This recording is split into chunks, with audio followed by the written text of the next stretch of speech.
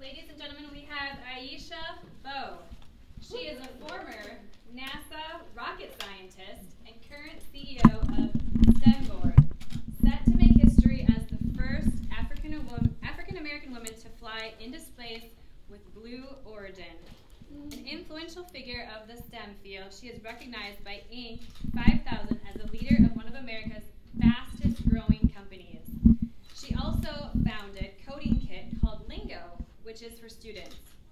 She has made significant contributions to space exploration and education, and her inspiring journey from community college to space has been shared globally, including through the documentary In Her Element. Please welcome Aisha Bowe to the red carpet. So Aisha, let's start off first with asking, why do you think it's so important for leaders to be here at the International Leadership Summit? I think it's essential to be in communities where you can learn knowledge. Earlier today, I had the privilege of speaking on a panel about AI and its impacts in the minority community. And not only did I get to share the experiences that I had as an entrepreneur, but some of the challenges that I've had as a person of color just trying to get the sink to recognize me when I wash my hands. And so we learned a lot today. People were able to share, they were able to grow, and they were exposed to the very same things that they need in order to determine what they want to do with their careers. Thank you. Dr. Nikki Ziegler, she's with HBCU Magazine. Oh, hey. Hey. Thank you for coming today. We're so delighted to have you. My question to you is connecting your organization to our HBCUs. What does your future look like connecting to our HBCUs? I think the future with us in the HBCUs is in the word expansion. I'm really proud to say that the Lingo Coding Kit has been taught at Bowie State University for the last 2 years for freshman computer science. And we're looking at working with NC&T and other universities are even helping as I go to space and we're looking to apply some of the experiments. And so what I really want to leave you with is that I would like to do more work with HBCUs. And so if they can hear this and if they can hear me, hit me up on LinkedIn. Thank you so much. We have the Activation Hour with Melissa D. White. Hello, I'd like to know, what advice do you have for educators and teachers to prepare students who are interested in STEM, or how to incorporate more AI in the classroom as well? I think that STEM is really every career. As we look to the future, one of the things that I discussed was this idea that nearly every single job is going to be enhanced in some way by AI in the next 5 years. And so I want to step away from using the word STEM, and I want to talk about employable skills. I want to talk about workforce development, and I want to talk about joy and excitement. And the joy for me comes to taking students to the actual environments where STEM or these employable skills are happening. I have never had a student visit me at NASA or even on my job today and tell me that they left feeling uninspired. We've got to connect the learners with the actual environment and also visible, culturally relevant role models. I challenge anybody to get out there and share your story. I started my degrees in aerospace engineering with pre-algebra in community college after graduating from high school with a 2.313. I own that. I'm excited by that because it is a way to show that it's not where you start, it's how you finish. I'm highlighting that at that point in time in my life, it wasn't that I couldn't learn, it was that I didn't find people who taught me in the way that I could learn. And that's what AI brings. AI is going to become the personal learning coach, and it's going to allow for people to have a buddy in addition to their educator that can help refine how they're being taught to help for better academic outcomes. Thank you. ASGE News with Andy Smith. Andy Smith. My question is kind of personal. I want to know, with working with the DoD and NASA, how do you balance that with your home life? And does it ever become overwhelming? What advice would you give to those who may feel overwhelmed in their work? I think it's important to be aligned with your sole purpose. I don't often feel tired other than momentary instances of like, hey, maybe I need to get more than 3 or 4 hours of sleep. And the reason for that is this is what I feel like I was set on earth to do. And I see the reflection every day and the impact that the work work that myself and my company is having. I'll tell you a quick story. I was recently at an event where I was talking about the fact that space is now for all and not for some. And there's a woman who came up to me after the conversation. She said, you know, my 5-year-old daughter's been asking me to buy her a spacesuit on Amazon for the last year. And I kept telling her that she should maybe think about being a doctor or a lawyer. But now I'm going to go home and I'm going to buy her that spacesuit, because if you're going to space, she can too. Mm-hmm. And having those experiences, it's hard to come home and feel empty. It's hard to come home and say, you know, I don't think I'm going to do it anymore. I really find ways to rest, re-energize, and get out there and interact with people, because I want others to have the same enjoyment out of their careers that I have in mine. Getting your own podcast with Latoya Newton. Ooh. You guys, I love my job.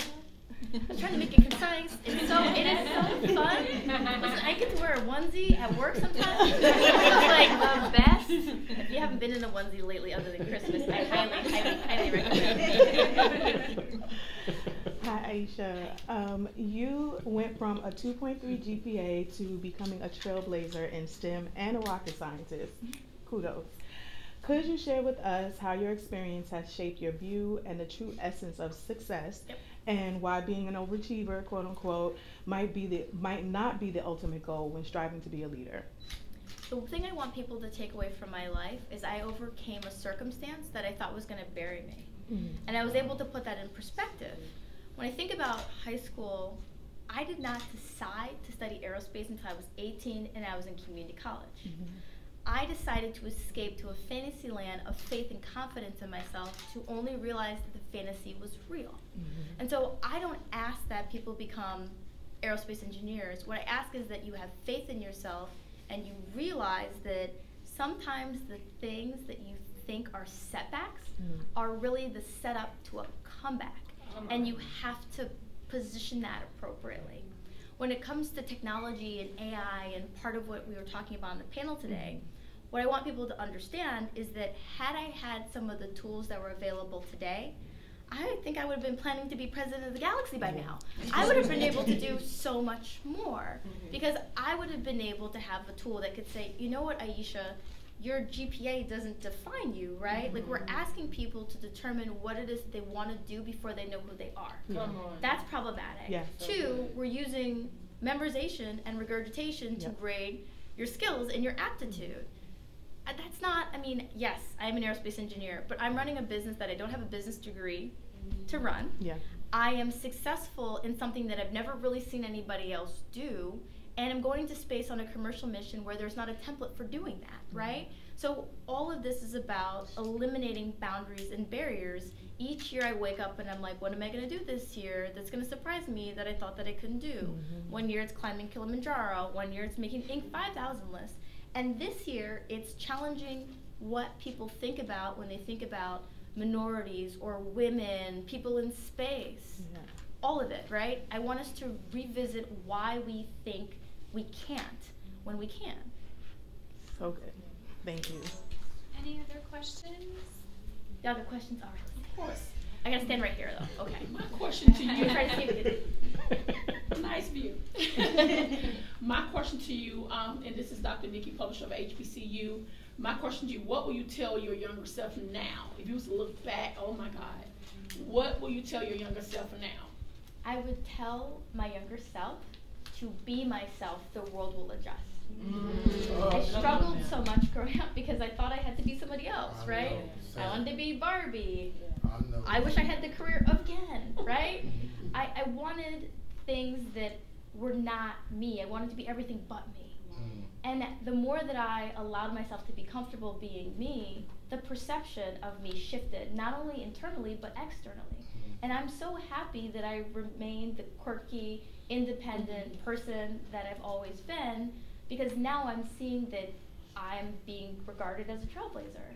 You know, next week I'm going to try not to cry because I'm receiving a Black Enterprise Luminary Award. A Luminary Award for someone who didn't even think they were going to graduate from college. For someone whose parents, and shout out to my parents, you know, I love y'all, but we've had this conversation. When I decided that I was going to study aerospace, they were like, what? Are you sure? There was no NASA in Michigan. And two, it was like, well, is that safe? Are you going to succeed? Are you going to be able to eat? And even after I had graduated from university and I had gotten the prestigious degree and I was in the job, I decided that I was going to step out of faith and start a business, and my mom was not a fan. Love her, but she and I didn't really talk for about 3 months because she thought that I was making a mistake. But the reality of it was that I knew that there was more in me than she could see at the time, which is why I say you got to be yourself and let the world adjust. Love her, you know. Listen, my mom, and the funny thing about my mom is employee of the month every month in my second business. She is. So, you know, I created this coding kit called Lingo, and this for me is a personal mission because do you know how many people do not learn from black women or women, period, technical subjects in high school? So they don't think we exist, right? They get out of college, workforce, whatever, they don't think we exist. And so I created a box that is a self-paced coding kit that is fun. So I'm a serial plant killer. I kill bamboo, whatever. Plants come to my place to die. And in the kit, an example is we have a temperature and humidity sensor that teaches you how to make sure that your plants are healthy. She has the kit. Yeah, yes. And it all started because I wanted for people to get access to these topics at their home without the need of having a teacher, a parent, or some instructor to help them do it. And so when I decided to start the second business, she was like, I'm gonna help you, boo.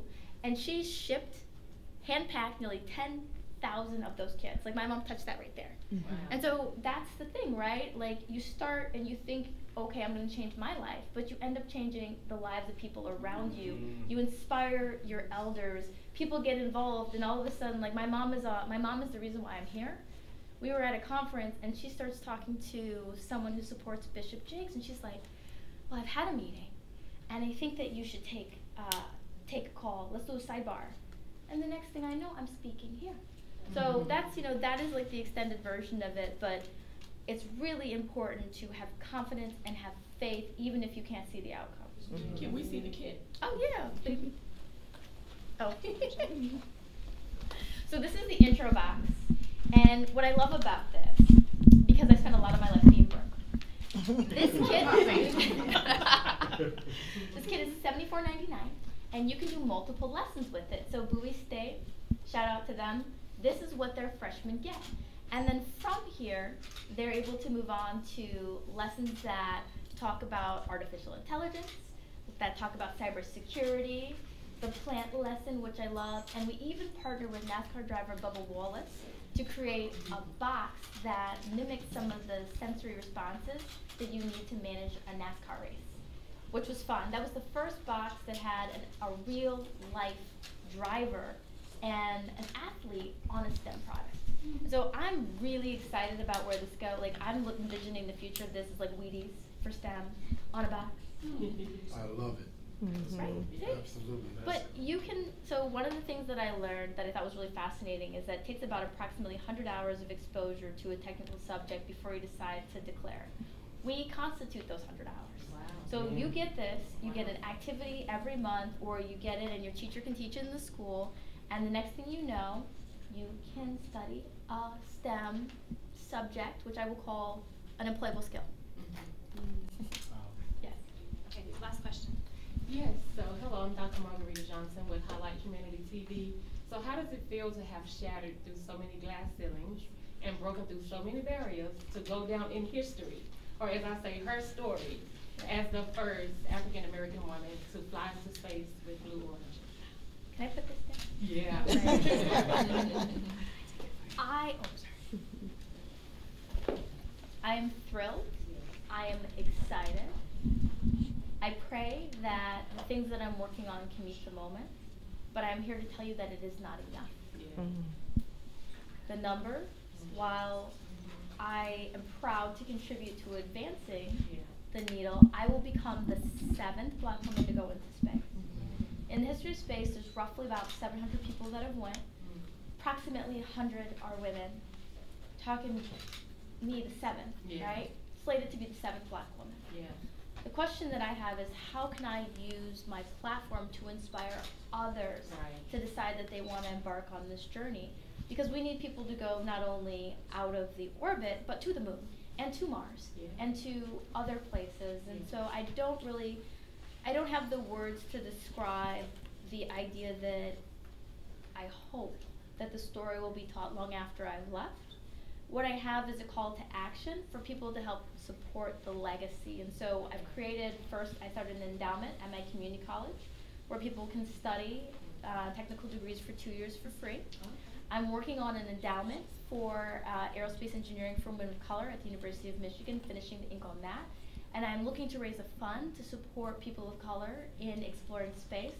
And then also to connect with employers, because we know that genius is equally distributed, but opportunity is not.